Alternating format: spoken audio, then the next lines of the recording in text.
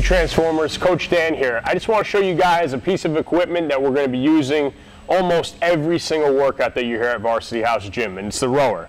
Okay, I have some veterans that have been here for 3 years that still really don't know how to use the computer. So I figured I'm going to fix that, and I'm going to create a solution for you guys by just showing you in a video exactly how to set up your own computer here. It's pretty basic. Once you learn once, you should be fine. And I expect my veterans that know how to set these computers up to lend a hand in class. If there's a rookie that needs some help, just help each other out. You guys are all here to help each other. You're here to get better, and we're here to have fun in our quest for health and wellness.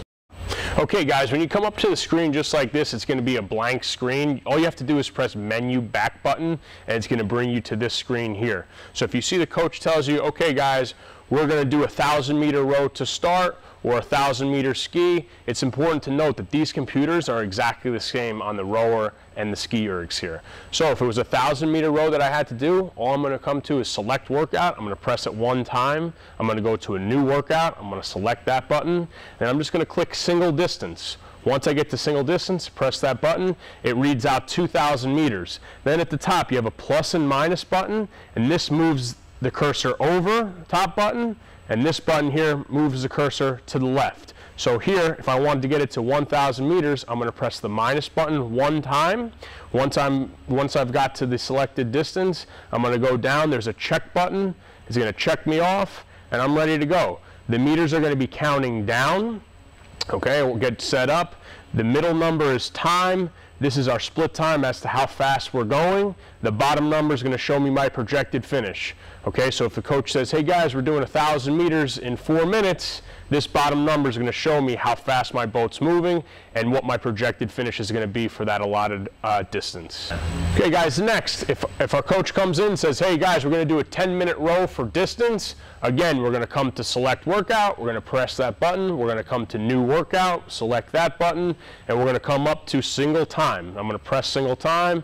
I'm going to come here, it gives me 30 minutes, and again, it gives me my plus and minus button. It gives me my option to move right with the cursor or left. So here, if I wanted to go to 10 minutes, I'm just pressing the minus to 10 minutes, and it's reading out 10 minutes. I come down, I'm going to press check it off, and at the top, it gives me my time. It's going to be counting down to 0, and now instead of time being in the middle, it's giving me total meters, and then here, instead of projected time, it's giving me projected meters. Okay, that's a 10-minute row. Obviously there, it could be a 2-minute row, 1-minute row, whatever the coach specifies, or if you come in early before class, however long you feel like rowing before class is going to start. Okay guys, if you come in before class and you have some time to kill and you just want to screw around with the rower and just get a couple extra meters in, just see, practice some different techniques, different strokes on the row to see what works best for you. You just come to just row. It's just going to give you an open slate here, and you just monitor how fast you're going, how many meters you're covering, what the time is like, and this is just an open blank slate for you. So if you're ever just coming in and want to kill some time on a rower or finish off with a light recovery row at the end of a session, just come to the just row screen. Okay guys, last but not least, we're going to do interval training. So when I want to do interval training, I'm going to come to select workout. I'm going to press that button. I'm going to go to new workout. And I'm going to come here. It says intervals distance and or intervals time. So let's go to intervals distance first. We press intervals distance, and on the top number, it gives me the allotted distance that I'm looking to do at any given time. So say I want to do a 500-meter pull.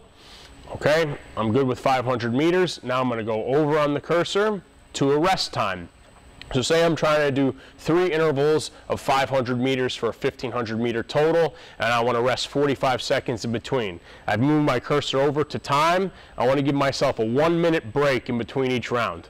Now, I'm going to press that up to 1. It's giving me 1 minute. I'm checking it off, and it's going to bring me to this screen here. So it gives me my total meters, 500. It's going to give me my time, and it's also, this number here is giving me my intervals. So I'm on interval number 1.